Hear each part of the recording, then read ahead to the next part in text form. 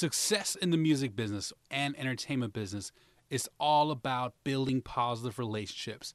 In this episode, we're going to listen to a clip and I'll give you 5 lessons to building positive relationships with booking agents. This clip comes from Mr. Wayne Lee, who was our podcast guest on episode 22 of Making It with Chris G. So let's talk about 4 tips that Wayne gave us, and I'll add a bonus 5th tip on building positive relationships with a booking agent. So tip number 1, you have to know who they are, know about them, learn something interesting about them. Remember, they're people, right? They're just like trying to build a relationship with someone you want to be friends with. So treat them like a friend and learn something about them that you can find a common interest in. Number 2, where are they from? Most booking agents are located in Miami, Nashville, New York, LA, some in Chicago, some in Denver. However, most of them do not come from those areas. They might be coming from somewhere else.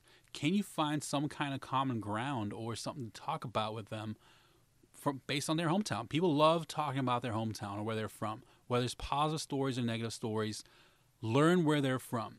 Number 2, find something in common. Or number 3, find something in common. Do they have a favorite sports team? Are they into sports? Are they into movies? Are they watching Netflix binges or Hulu binges or whatever it is?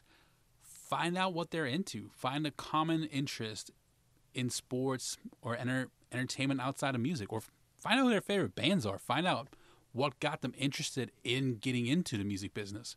And number 4, be interested in their bands.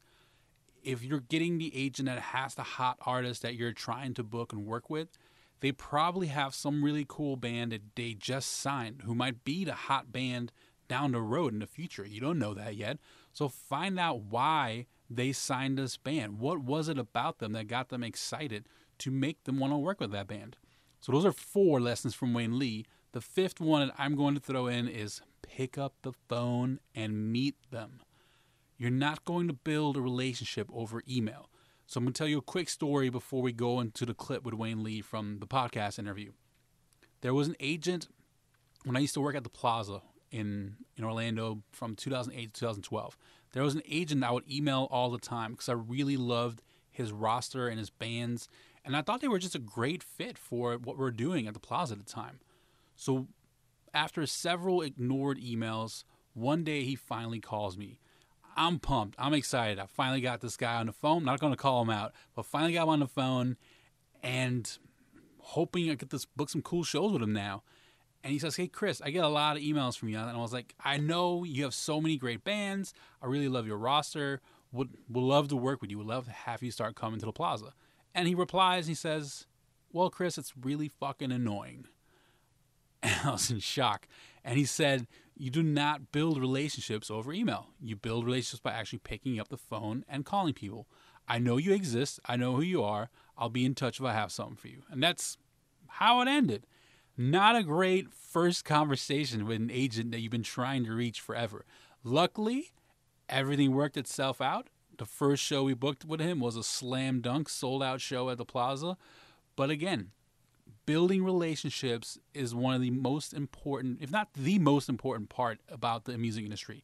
If you listen to the interview with Kevin Stone, really great interview, by the way. He had a beautiful philosophy on booking shows and promoting concerts. He's the program director and talent buyer for the Florida Theater in Jacksonville. And Kevin Stone said he would rather open a venue in wherever. He would rather open a venue with tons of relationships and no money versus opening a venue with a ton of money and no relationships. So let's listen to this clip from Wayne Lee. Let's see. You always remember who you're talking to. Kind of, try to get a background on who they are, where they're from. You know, because a lot of folks, they might live in New York or L.A. or Nashville, but they're generally from somewhere else. A lot of folks in this industry move around a lot to try to find their niche and try to find out what works for them. And just kind of like think of it like, how would you want to get to know a friend?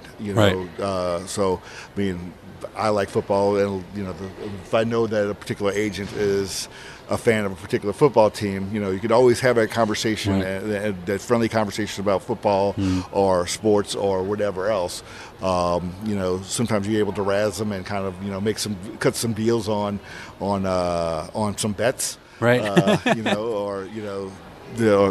That you're able to say like, hey, I bet you the Saints will beat the Bears, and next thing you know, you might be getting a couple of deep dish Chicago pizzas sent your way, and a show. So and a show, yeah. So that those things help you out. Absolutely. Be interested in their bands. Find out who they're working. You always ask them like, hey, what you got coming down the pipe that you think is cool that you're developing, because they're always one of the things like.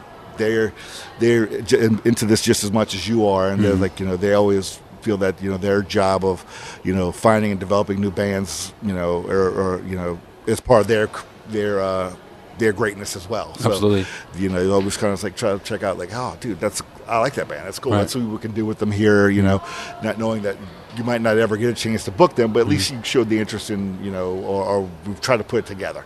Absolutely. And you get the that way you kind of continue to build that relationship, and the stronger those bonds become, you get you're able to kind of like lean on them and kind of come on, Right. Give me when there's a show and it's kind of going, either way, and it's like management might want something else, but you have the better relationship with the agent, kind of lean on to give them to go to bat for me here. Right.